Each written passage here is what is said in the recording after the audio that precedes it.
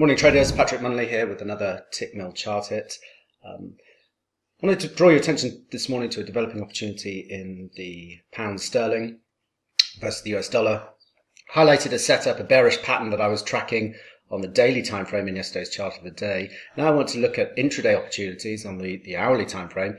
I'm looking for this initial cycle, this leg down, to complete somewhere into this 124.80. From there, I'd be looking for a three-wave pullback. I've overlaid a standard pitchfork here to help define opportunity areas, and I'm looking for a move back into this 125.70, the parallel resistance, upper parallel resistance, as an area where I'd look for bearish reversal patterns to set short positions, looking for an equality move down to test projected weekly range support down to 124.